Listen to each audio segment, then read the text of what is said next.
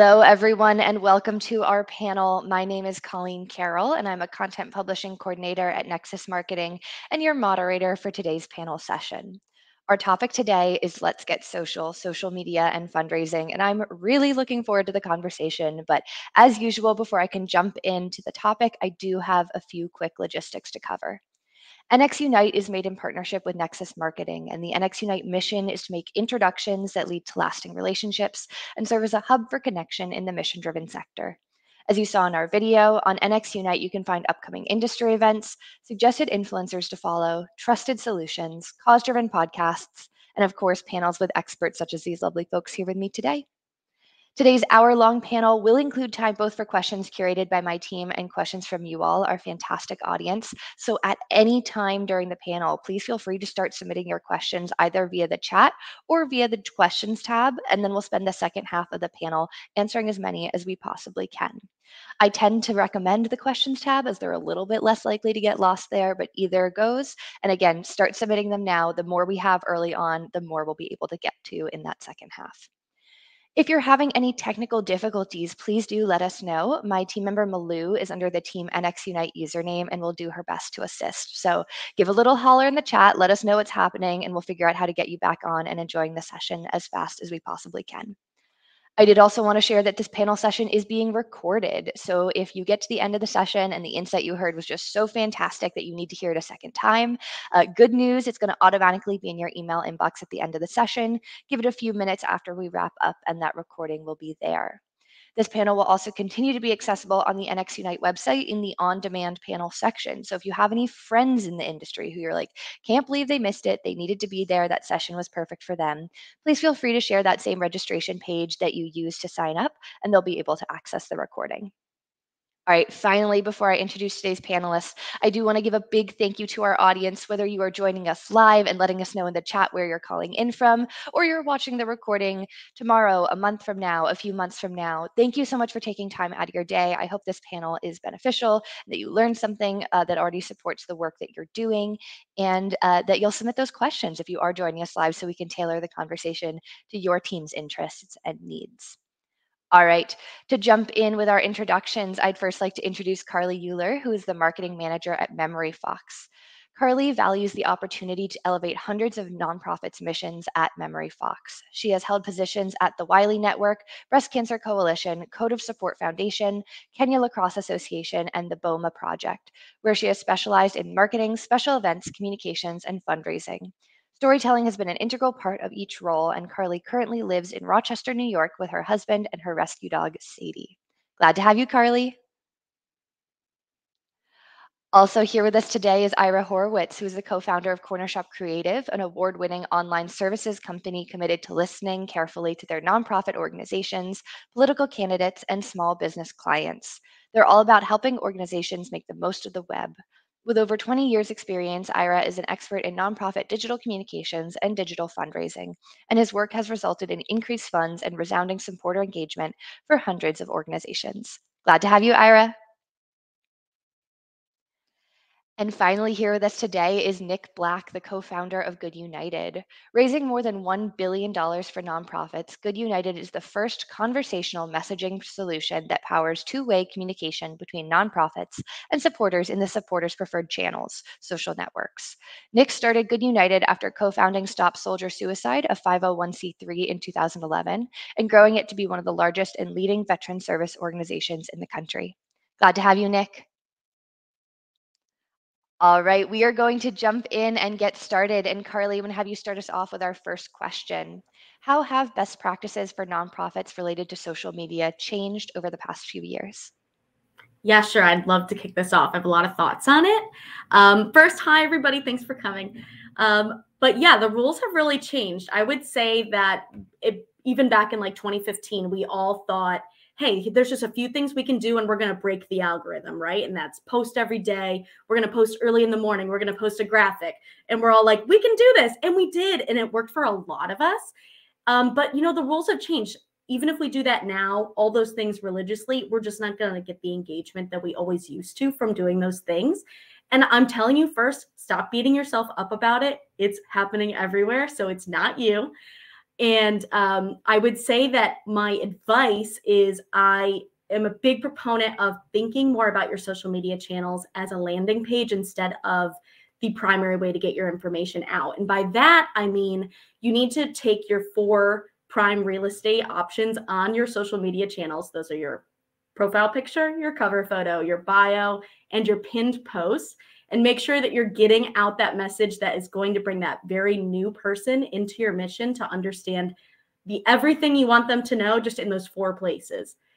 So I would say that is a thing that I've been recommending to people, to really just start rethinking how you think of your social media channels and just working on those 4 real estate properties and bringing them to the next level. Awesome. Thank you so much, Carly. I think that's a great place to start. Ira, over to you. Thoughts on how best practices have changed over the past few years? Yeah, thanks again for having me as well. And I think Carly, hit the nail on the head there with that focus of around frequency and how much you're doing it. I think these days the real focus and what we emphasize to our clients is really to focus on that engagement. Think of what users are coming to those social media platforms for and work to engage them. If you just use your traditional we need a donation because of X. It's not going to really engage people. It's not going to make them want to donate or get involved with your organization. Whereas if you actually focus on real tactics, if you show them that there's a person behind the social media handle who's actually there and thoughtful and funny and engaging and cares about the issue, then that tends to be a lot more of an effective tactic that we're seeing these days is really, again, as Carly said, focus on that landing page, focus on getting them into your organization, into the conversation, and then you can go from there to get into the other actual commitments of whether they're donating or taking action or attending events, learning more, whatever your call to action may be. Fantastic. Thank you so much, Ira. All right, Nick, over to you. Thoughts on how the past few years have changed best practices related to social media? Yeah, for me, it all comes down to revenue. From a board member and a founder point of view, I've been at it for over a decade. For the first 6 or 7 years, seemingly our marketing people talk about impressions, brand, likes, followers, and I just fundamentally don't care, right? But the shift has been that now that marketing, especially social, is now a driver of revenue, right? And leading revenue.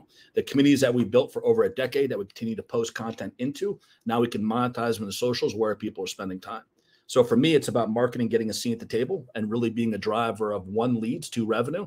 And then 3, one of the big growth areas of each mission and each nonprofit. Wonderful. Thank you so much, Nick. Very quickly for our live audience, I want to let you all know that we've had a poll go live. We've asked you, how has your nonprofit social media practices changed over the last 5 years? So kind of letting you all contribute to this conversation. I see that one of you has already found it and said that it's vastly different from the past few years, but excited to hear from everyone else. All right, Ira, I'm going to bring another question to you. If nonprofits want to evaluate their current social media strategies and how they support larger fundraising strategies, what advice do you have? Are there any gaps they should be particularly looking out for? Yeah, great question. So I always recommend go to outside sources as well. Especially if you're working on evaluating what you're doing, bring in consultants, bring in board members who might have an expertise in social media, and really get that outside opinion of what people think, what people are looking for when you want to engage with them with social media. So that tends to be the first thing that I start on. The second is kind of going after that volume. Fundraising, especially with any type, is really difficult, and you're going to typically get a low conversion rate. Typically, less than 1% of your people are going to donate. If you post on social media or you send out an email, and so I tend to encourage and recommend strategies, especially for a lot of the smaller nonprofits, to try to build that list, build your social media following, so that you have enough people that when it does come time to ask for donations, that you have a big enough pool of folks that you can draw upon and make sure that you're, getting out in front of them and actually increasing in that revenue that you're looking for. So those are a few things that I start with. I have a few others, but I'll let Carly and Nick chime in, as I'm sure they have others too. Sounds good. And if you want to jump back in at the end, Ira, you are more than welcome to. Nick, over to you. Thoughts on evaluating current social media strategies when we're particularly looking at how it supports a larger fundraising strategy? I draw a lot of inspiration from M&R benchmark reports. So they come out annually with a pretty good analysis, broken down by segment of nonprofit from large to medium to small. And I think for me, it's all about opportunity costs. So with that, you got to figure out where to allocate your capital.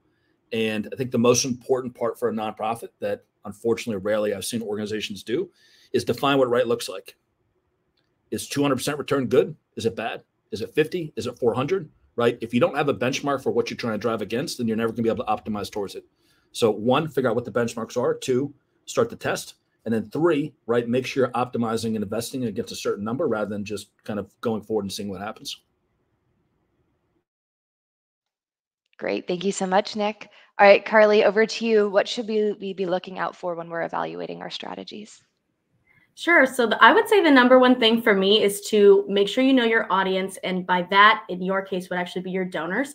And you want to make sure that you're going where they already are. So if the age of your average donor is 45 and above, I wouldn't necessarily recommend you hop on TikTok right now. Like maybe some other time that makes more sense for you. But if you're looking for like turnaround right now, probably not where you're going to find your average donor.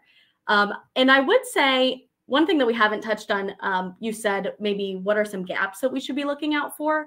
One thing that I think is a gap that is very easy to overcome is make sure that you are thanking the sponsors of your organizations or of your events really far ahead of time. So if I'm having an event in the fall, I'm going to start posting thank yous to them as early as May, because I know that businesses are most likely to interact with me on social media. They're going to repost the information about my event, especially if I put their logo on the nice branded thank you graphic for them. And in that way, I'm going to just heighten the brand awareness and the event awareness and ultimately lead to more funds. Fantastic. Ira, did I you will want chime in? Yeah, sorry. So I was going to chime in and it kind of expanding on what Nick was talking about I think it's also important to really focus on some of the technical aspects as well of making sure that you have a way to track your conversions, whether that's through Google Analytics UTM codes or through a dedicated donation form, but making sure that you do have all those technical assets set up and configured so that you're not struggling to track and determine what your actual benchmarks are and how well you're performing now. So that's just another thing that I like urging people, especially when you're evaluating what you're supposed to be doing next. Fantastic. Thank you so much, Ira. Very quickly, I want to jump back to that poll just to kind of check in on where we are. So again, we asked, how has your nonprofit social media practices changed over the last 5 years? 38% of you said it's vastly different. 32%, we have more people voting. 32% have said mostly the same, but with some upgrades. 27% say pretty much the same, and 5% say fairly different, but with some noticeable similarities. So we are all across the board today, which is pretty exciting. All right, Nick, I'm going to have you start us off with our next question. If a nonprofit currently has no social media strategy related to their fundraising strategies, where should they start and what should they consider? If they have no strategy, take a step back and figure out who is your audience. So I think with that, it's about testing. You want to make sure you understand who's resonating with your cause. As an example, at Stop Sort of Suicide, you might think that our primary audience is veterans. What we built is a brand that the average person, I think, between 45 and 55-year-old female, right? But we created sub-brands to go after different demographics. So I think it's taking a step back and really trying to figure out who you're resonating with and why. Right? You need to resonate with people that are going to donate. You also need to resonate with people that might be attracted to your mission. And those, unfortunately, aren't always the same thing. So you can't go wrong with doing a discovery to figure out who those customers are, for lack of a better word. And then from there, I'd start to figure out content in a small group that resonates with them. So instead of posting, get a couple friends that, represent that demographic and start to rapidly test on what does fit and what does not fit. Once you get a good feeling for that, then just go forward and start executing. Great. Thank you so much, Nick. Carly, over to you. Any advice for those who are just kind of getting started building their social media strategy? Sure. I would say very similar to Nick. What I like to do if I am creating the social media framework for an organization is I like to implement a structure of intent. So just like he said, resonate, I use the word intent, same thing. But really what I would say about that is if I'm going to plan to post 4 times a week, for example, what are those 4 posts? What is the intent of each one of those posts? And they should be different. So the first, you might want to do an educational post and a promotional post and an emotional post, and then a motivational post. And the motivation in this case would be your call to action. Maybe it's your fundraise or donate here button. And you just want to make sure that you are giving people consistency, but that you want to walk them through a roller coaster of intents. And then in that way, they see your whole mission throughout the whole week. Fantastic. All right, Ira, I think you know what question is coming your way. Thoughts on building a social media strategy from scratch? Yeah, that's great. And Nick and Carly obviously addressed many great things that are, definitely where I'd start as well. A few other thoughts that I've had is when you are thinking of what content or how to message those individuals, really, again, stepping outside of your brand is always a good idea. That you don't want to seem like people don't want to engage with or talk with an organization. They want to engage with individuals, and they want to, focus with where the passion is. So, coming up with content that's going to work on that engagement piece, that's going to get them involved, just like Carly was talking about. When it comes time for the ask, make sure that it's something that's urgent and timely. That's typically a lot more effective with your fundraising strategies. Is if you're giving people like, this urgent thing needs your support, is going to be a lot more effective than, hey, we just need money. And so really thinking of that urgency, giving people deadlines and some of those more traditional fundraising resources. Also with your audience, one great tactic is to utilize influencers and other resources that you may have in your community. So whenever I'm growing a social media strategy, I think of who in our audience, who in our sphere is going to help amplify our message, and is going to be one of those people who's going to expand it and repost it every single time, and work with that group of people, form it as a committee, and make sure that they're aware and are reposting on your behalf. That can be people internal, like your staff and board members, but it could also be external if you have, if you're lucky enough to have a celebrity spokesperson or something. Those can be really, really valuable in your fundraising. I'll hop in here. I totally agree with what Ira said. And I would say even take that one step further. If you are the one who is managing the communications channels, after you've posted everywhere that message that you want to get out and the message that you want people to share, pull up your email, send them those exact links to those exact posts. So it's very easy for them to click and share. Even if you have to include the instructions of how to share the post, I've had to do that before. Like some people just truly don't know the little things about social channels like that. So I would say just as much as you can empower those people to be and share the exact message that you want, that's the better. Wonderful. Thank you for that addition, Carly. Nick, did you want to jump in as well? Yeah, one of the interesting things that, one of the thesis behind Good United, but I'll spin it from a stop source point of view, is that we build a pretty strong community in social channels. And what we figured out was trying to remove friction at every single step of the user journey or the follower journey. And as such, being able to convert people from a follower into a named user right through Messenger. And then with that, we start to figure out who are the people really engaging with our content. And it's always amazing to me when you ask, right, and whether it's fundraise or to share a post, they'll do it. And I think that's the power of these social networks, is that you can leverage them in channel, and the functionality is pretty slick. Nothing that, you're going to have to beat with, the best engineers on the planet to recreate. And, keeping it in channel is pretty powerful. Great. Thank you so much, Nick. All right, we've had another poll go live. We've asked you, have you ever faced pushback from leadership or the board in regards to social media? Some of you have already found the poll, and it seems like about 70% of you, though it's now just changing, have said that you have faced pushback before. So that's great, because that sets me up well for this next question. And Ira, I'll have you start us off. Do you have any advice for nonprofit professionals who may be struggling with getting the board or leadership on board with dedicating team time and energy specifically towards social media? Yeah. So I always, if you're trying to convince people what it's worth, I always focus on showing them the ROI, showing them, what the benefit of engaging people through social media is going to do to the mission and what they're there for. And the M&R benchmark study is a great one. There are others. If you, a lot of the donation fundraising platforms provide their own reports. So I know Classy has one and Blackbot has another.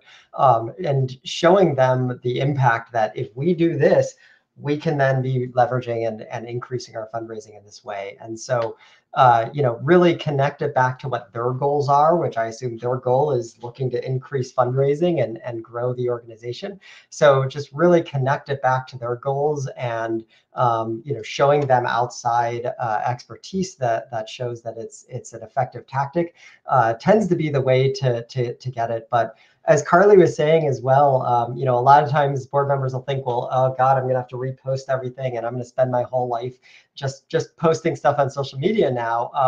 But as Carly said, there are ways to make it easy for them, but you can provide them the script, you can provide them everything they need, that you can show them or tell them when something's going out so that they have all those resources in one place. So definitely a way to kind of address some of those potential concerns before they even come up is just emphasizing how easy it's going to be for them to participate and engage in this. Fantastic. Thank you so much, Ira. Carly, over to you. Thoughts on getting the board or leadership involved and on board with social media? Sure. I would say that first and foremost, I would just remind them of the power of storytelling.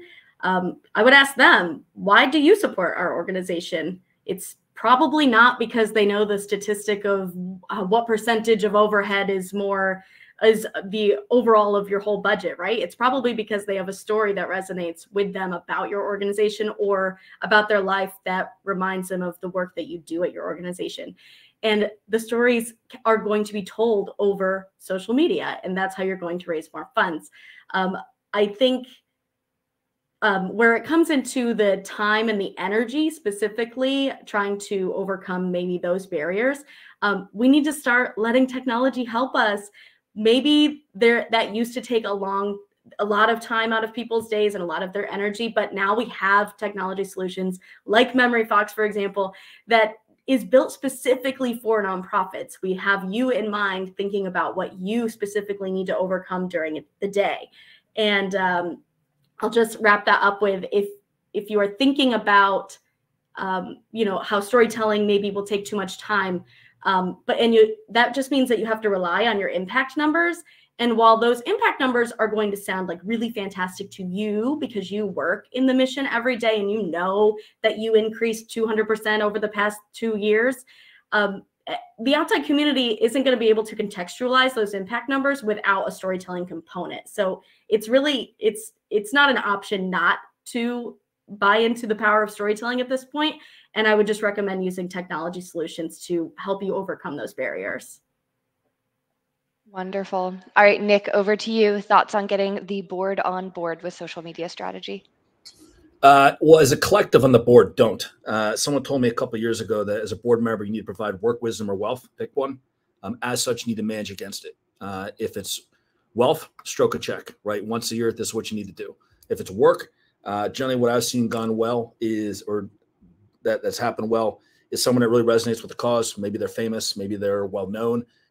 They could really be a powerful player in that piece, whether help us with the strategy or being a megaphone for what you're doing. And then the wisdom piece, maybe they can help you with that strategy. There's a lot of really talented for-profit people out there that would love to join the board. But in my experience, the reason they don't is because it's not defined what exactly they need to do. So if you approach someone that's really squared away, that has a background in marketing, especially social, and say, what I need you to do is your wisdom, right? You need to help me build out a strategy. I think they'll do it. So I think that's how I'd approach it. Great. Thank you so much, Nick. For the 70% of you, 70+% of you who mentioned that you have faced pushback from leadership or the board on social media, I hope that is helpful. For the lucky 27% who have never faced pushback, maybe share your wisdom in the chat. We would love to hear because that's awesome. In that case, please ask the questions that are relevant to you and we'll address them. this is a good time to remind you all, I have one more question from my team that I'm going to ask, and then I'm officially opening this up to the audience. We have some questions that you all submitted via registration, but I will prioritize questions from our live audience. So if you have any burning ideas, thoughts, concerns that you want to have our panelists address, please submit them via the questions tab. I know a few have come in, and we'll get to as many as we possibly can. All right, Nick, I'm going to have you start us off with this final pre-prepared question. For our nonprofit professionals who are very busy, what small change to their current social media and or fundraising practices could they make today that could potentially have a really big impact? If you're on Facebook, turn on Facebook giving tools. If you're not using Facebook giving tools, it's like having a website with no ability to donate. I like it. Short and sweet and easy to do today. Thank you so much, Nick. All right, Carly, over to you. Any small changes that nonprofits could make today or in the near future that could have a really big impact? Definitely. First, I would say going back to those intents, don't sleep on sending out educational content. Even your biggest supporters are not going to know every single thing you do to perform your mission at your organization. So you need to make sure you're constantly giving them reminders of everything you do. It's not just the one thing that maybe they personally know about. And it's really easy just to create a short little reel with a little bit of information on it. Just go on Canva. Canva's free for nonprofits. You can do that. And if you have MemoryFox, we're integrated with Canva, by the way. And then my next piece of advice would be to reuse content and reuse copy. So your program staff talks probably all day about the things that they do, and they have ways that they talk about it in ways that resonate with people. So let's have them help you write that copy to explain what they do. You probably have a grant writer who has written your mission thousands of times. Why aren't we using those words again? We don't have to be all siloed in our own departments. So yeah, I would just say don't reinvent the wheel there. Reuse your content and reuse your copy. And then my third one is, I see this a lot, but I would say make sure your fundraising appeals double as social posts. Those stories that you spent so much time on and send out to people to raise money, they don't have to just live on a piece of paper in the mailbox that somebody got or just in an email. You can create a series, you can create a carousel, you can create several reels telling that story. And again, you're just reusing that stuff you already worked so hard on. So your team already spent all their time on it. So let's just reuse it and make sure that it's having as big of an impact as you hope. Wonderful. Thank you so much, Carly. Ira, over to you. Thoughts on small changes with big impacts? Yeah, I like incorporating both social media and fundraising, and basically everything that you do. You don't have to like create dedicated fundraising or social media campaigns. You can just do a little bit to expand the work that you're already doing. So if you are run a gala or an event in person, just making sure that you're developing what that social media strategy could be, and even if it's just doing a few posts throughout, you can get even more creative and do competitions and say like, donate $5 and you'll be on the live screen or something like that during the event. And various little challenges and small tactics that can work to engage people and incorporate social in the work that you're already doing. Another great tactic is, on the forums, or if you're let's say you're an advocacy organization and people just took action, making sure that next step is great. Now post about this on social media or make a donation, so that you're fully, thinking of those things as you're running the rest of your campaigns and tactics that you're doing. Fantastic. Thank you so much, Ira. All right, we are officially moving over to our audience question portion. It is not too late to keep submitting those questions, though. We have some time, so send them in and we'll get to them as we can. Carly, first question for you from our audience. You mentioned earlier that social media should be considered as a landing page. Do you feel that time should continue to be spent on websites as the landing page, or spend time increasing the presence of social media? Ooh, that's a great question. And to that, I would say a lot of your copy can be reused in both places. And actually, I would recommend that because you want to have your branding matching. You want people to, when they go to your Facebook page, and then they click on the next step, which would be to go to your website or your donation page, you don't want them to take a step back and be like, wait, is this still the same organ? Did I click the right link? It needs to look, you know, pretty much the same with the same messaging. You want to make sure that people know exactly where they are. And yeah, I just think, does that answer that question?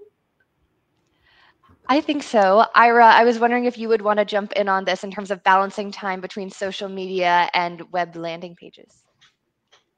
Yeah, and obviously we all have limited resources, so sometimes you do have to make some of those difficult choices. For me, it comes down to where your audience is and where you see the biggest return on that investment.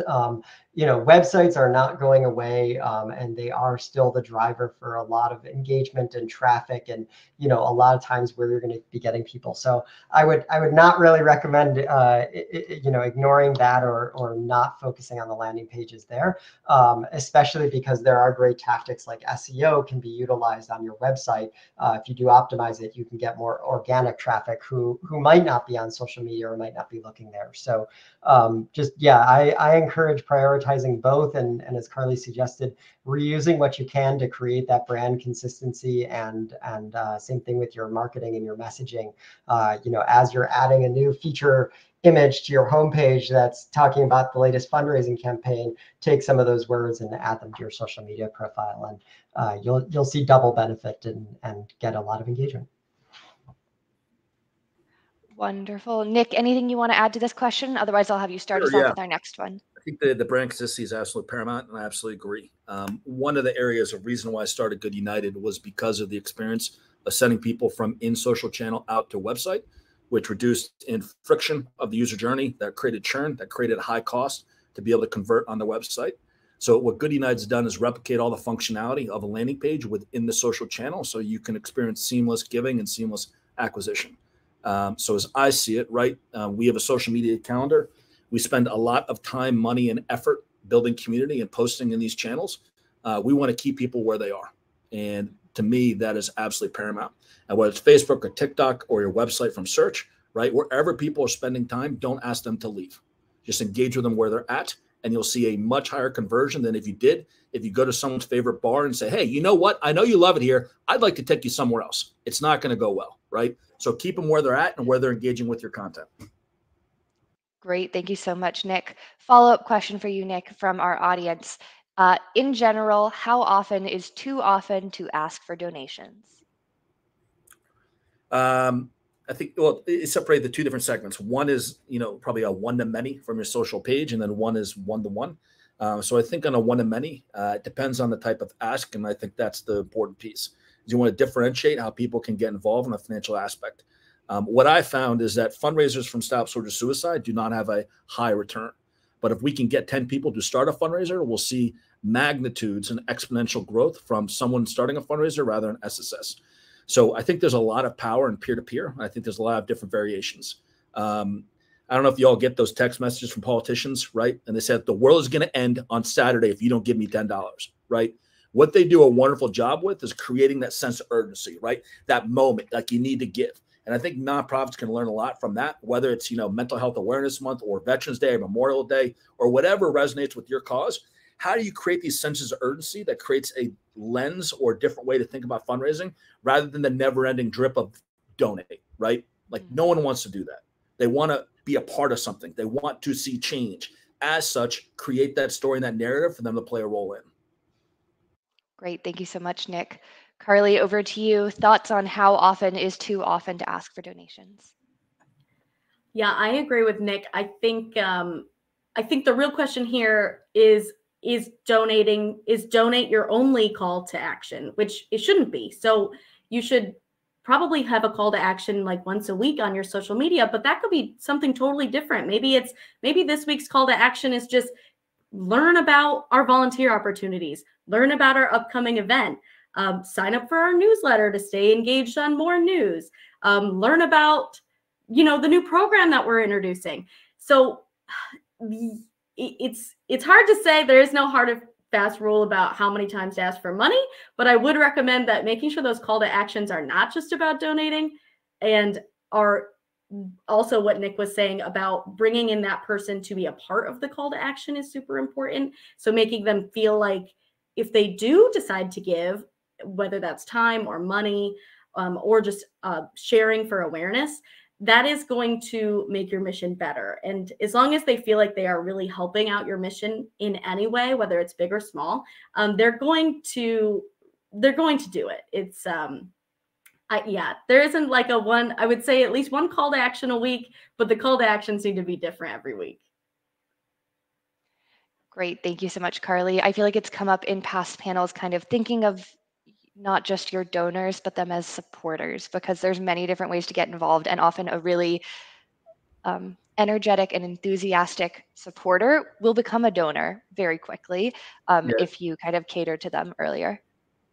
Sorry, one thing I'd like to add in addition to that, it took me 8 years of just getting absolutely crushed to figure out that the difference between asking someone for a donation and asking for an investment, right? A donation is never ending. An investment is that you give me X, I will drive Y. And I think there's a lot of nonprofits that can learn to define a mission, right? What is your annual mission? What is the point of your organization? And I bet you'll find a lot better return if you think of it as an investment, where the supporter or the investor gets a return rather than the never-ending call for cash, because there's a lot of big brands out there that are very good. And I don't know if anyone on this call has a balance sheet that can compete with ASPCA or St. Jude. So like, we have to think differently and we have to make it more tangible. Great. Thank you so much, Nick. Ira, anything you want to add to this conversation on the ask of donations? Otherwise, I'll have you start us off with our next one. Yeah, I mean, I think they said a lot of it. I was just gonna reference. I mentioned SEO, and what Google always says when you're ask them like, what's the algorithm with SEO, and they always respond that it's build good content, and that's really what I think you need to be doing here is building good content, good messaging, and good engagement so that you can get people. One tactic that I do like as well is that that kind of builds that is when you do ask for money is making sure that you're reporting back on that impact. If people don't know exactly what Nick and Carly are saying, if they don't know where their money is going or what's happening as a result of it, they're not going to donate again next time. And so you want to be reporting back and providing them with constant updates of here's what we did, here's how we were effective, so that next time they can kind of remember that, have that in the back of their heads and say, oh, when I donate to this organization, it's doing important work.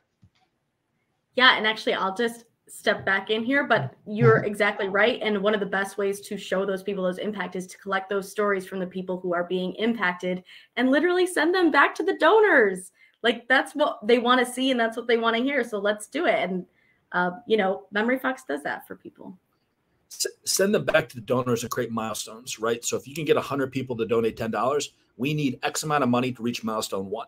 And then you celebrate it. Like, we did it. We did it. Milestone 1. Now milestone 2, come back. 10, go to 20. I need you at 20, right? So like you talk about current giving, you have to create the plan, the narrative, the milestones to be able to expect people to want to participate. Wonderful. All right, we had a question come in via registration that I'd love to talk through. And Ira, I'll have you start us off. The registrant asked, how can we use social media and our web presence to reach new audiences instead of engaging people who already follow us and engage with us? That's great. And, each one of those web and social are very different. I have expertise on both. I'll kind of address the social web part first. I think there are a number of tactics that you can do, and I addressed it with the last question there of building good content. Of if you're doing the right things to engage your supporters on the web, then you're going to rank high in Google. And you're going to rank high in Bing, and that's going to get more people to your website. And assuming you have the right call to actions, then you will get them to the donation form or education pieces, whatever you're looking for. So for me, that's where it comes down to is really optimize for how people are searching for you, incorporate a lot of those phrases and a lot of that work. Do other tactics like Google Ads and other engagement tactics to utilize your supporters and get them out there so that they're bringing their friends and their supporters back to your website. And that's where I like starting on social media. Is a lot of the campaigns that I've done with organizations have focused on building that list, building the volume and supporters. And so going after, not necessarily asking your individuals for money, but asking them to help broaden your support and get other people in there. Working with influencers or other prominent figures in your space to make sure that they're posting and communicating your message effectively. So those tend to be the areas that I focus on in both social and web. But they can work very, very hand in hand with one another as well, which is always nice. Wonderful. Carly, over to you. Any thoughts on engaging new audiences? Sure, I'll even take it one step further back than Ira did, and that is if you are not using video content yet, you seriously need to get on board. That is what is being prioritized on all channels. Maybe you don't know this, but if you are using video content, short form video content, so 30 seconds or less, you're going to put that on Facebook or Instagram as a reel, and those are going to be put out to people who don't necessarily like your page. In fact, it's going to be put out based on what you write in the caption, what is actually going on the reel. So that's another way of basically using SEO to find new people, but through social media. And I think it seems like it's going to be super hard to break into switching over to reels and maybe time consuming or confusing.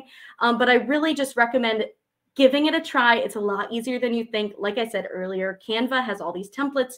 You can just drag and drop your photos, your videos in. Give it a try, see how it goes. You probably, I think you'll be happily shocked by the amount of views you'll get on it. And yeah, I just think that if you're not on that train yet, you got to get on board. Absolutely. Nick, anything you want to add in terms of reaching new audiences? No, I think Ira and Carly crushed it. Awesome. In that case, I will ask you our next registration question, which is, do you have any tools, resources, or advice for nonprofits that have small staff who are a little overwhelmed by the concept of also having a social media presence? Yeah, I think the challenge is the opportunity cost of doing many things. Warren Buffett has a great quote: diversification is for people that don't know what they're doing, right? And like that sounds simple because it's Warren Buffett. However, I do think there's some value into that. So I would test multiple channels, but then really try to figure out one that you're going to do very well at. I think there's opportunity to recreate content and post at different pieces. But what kind of organization are you? Are you a Facebook organization, a TikTok? Are you going to be a website, grant, high net worth? You know, everything needs to be aligned to do less better. So I would take a step back, figure out where do you think that the revenue is going to come from? Is it corporations, individuals, again, wherever? And then develop a strategy to resonate with that audience. I see a lot of organizations that try to be everything to everyone and they don't gain ground. Thank you so much, Nick. Carly, back over to you. Any thoughts, particularly for our small staff nonprofits? Sure. Coming from several small staffed nonprofits, I have a lot of thoughts, but I'll keep it short. I would say that one thing that seriously helped me a lot when it came to having a social media presence without spending all my time on it was having a story bank. You really need to keep organized, and you need to have things clearly written of what they were, what was the date, who's in the photo. And I know that sounds like a lot of work, and it is, but how many times as a nonprofit professional have you seen the incredible work that your organization is doing firsthand in front of you? You're in the community, and then afterwards you say, oh, I wish someone had snapped a photo of that. I wish I had that. Well, the thing is, somebody probably did snap a photo of that. It's probably a volunteer or maybe somebody else on staff. And if you have a story bank ready for them to just put those photos and videos in there for you, that's half the work, just the collection.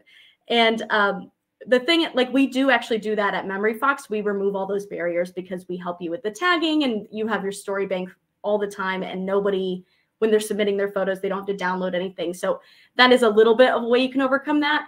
But I would just say in general, you need to be asking people constantly to submit those photos and videos to you, because you are going to use those next year when you're still talking about that same fundraising event. You're going to wish you had those. And I just don't want you to regret not collecting them in real time. Great. Thank you so much, Carly. All right, Ira, over to you. Thoughts and advice for our small staff nonprofits. Yeah, I think yeah, I agree definitely with everything Nick and Carly said. The thing that I always encourage, especially when you're thinking of something like video strategy or something like that, is you can keep it simple. You don't have to like create a Steven Spielberg directed video that needs to be posted. You can just take your iPhone and just shoot a 30-second thing. If you're running an event, for example, or maybe a raffle, and you want to show off what you're raffling, you can take a quick 30-second video and just kind of shoot it with your iPhone and leave it unpolished. And those things tend to be a lot more effective. And so what I always recommend is a lot of times not overthinking it. And while there is a lot that you have to think of and make sure you're doing right, the content can be simple. You can kind of let go of your messaging a little bit. You don't worry about making mistakes. People love bloopers if you have a little mistake in your video or something. So I think there's a lot of ways to kind of let go of your messaging, keep it a little more simple, and make it easy for your supporters to interact with. Great. Thank you so much, Ira. Nick, a question for you from registration. I think you touched on this a little bit, but I'd love to hear some more. Someone asked, how can we effectively convert our social followers into donors and supporters? They're following us on social media, but we haven't seen the donations come in. Well, that's exactly what Good United does, right? So we turn your Facebook followers into repeat revenue through our conversational messaging platform. So I think the so what is that in these channels, they have messaging solutions, right? So they want to keep you, the business wants to keep you in that channel. So and how do you turn it? A follower, use a messenger, right? So that's where you should be focusing. So everything they've done is to optimize the experience of going from follower to messenger. Then now you have a new channel that you can follow up with. And what's really neat about this new channel is that people open what you send them. And so in regards to Stop Soldier Suicide, we actually skipped email. We didn't put any effort into it. We skipped direct mail. We didn't put any effort into it. We built a social following, monetized the social following. And the data that we collected, both email address and direct mail, allowed us to build those revenue lines 10 years down the road. Great. Anyone else have anything they want to jump into in terms of making a follower a donor?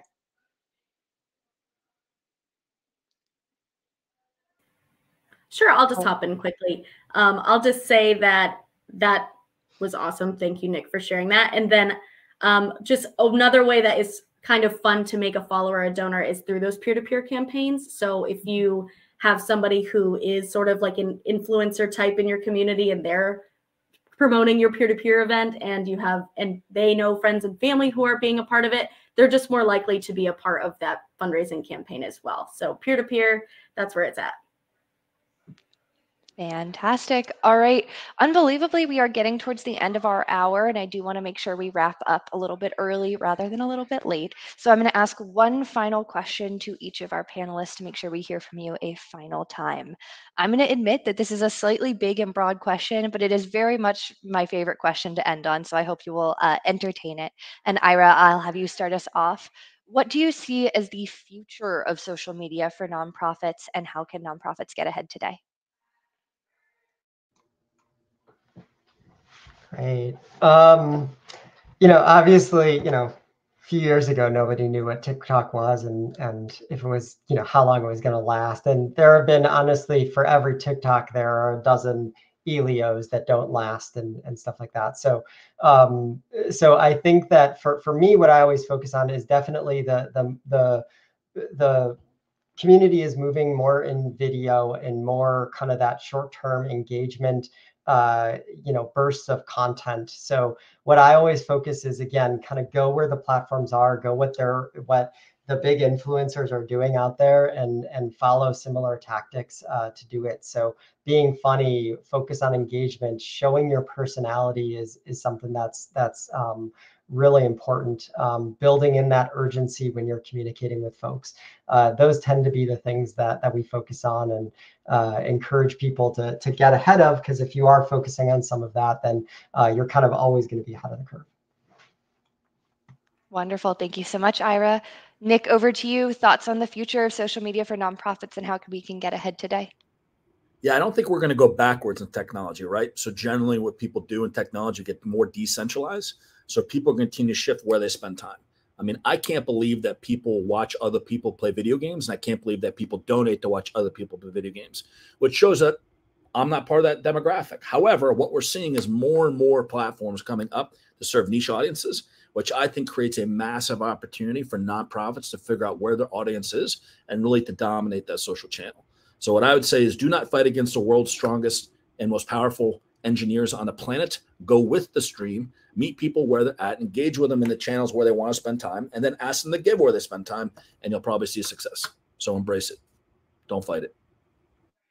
Wonderful. Thank you, Nick. All right, Carly, over to you. Thoughts on the future and how we can get ahead today? Yeah, I agree with Ira and Nick. If I could predict the future of social media, then I would, be a billionaire, because that would be, that's what a lot of other people are doing, right? But I agree that we don't go backwards. So everybody, we need to get on board and do video content, short form video content. That is what people are loving to watch. I know that's what I watch a lot of. And really just in anticipation for what might come in the future. Again, I just really recommend having that story bank available where you have the video content, the photos, the written testimonials, so you can adapt quickly when something does happen. I don't know what might come after TikTok, but you might need video or photo or written text for that. So let's make a story bank and make sure that we have all of those. Like specifically for a fundraising event, like I was saying before, you need to make sure that you're collecting content this year that you're going to use to promote that event for next year. So in that way, that is the future, your future social media at least. And I would just say one way that I would recommend making sure that you are able to do that, because you probably personally, as the nonprofit person running the event, might not have time. Make sure you find a volunteer that's willing to do it. Or maybe somebody that is an intern, that somebody that can go around and make sure that you're having things collected at the events, because it's really just going to make you happier in the future that you prepared ahead of time. Absolutely. Thank you so much, Carly.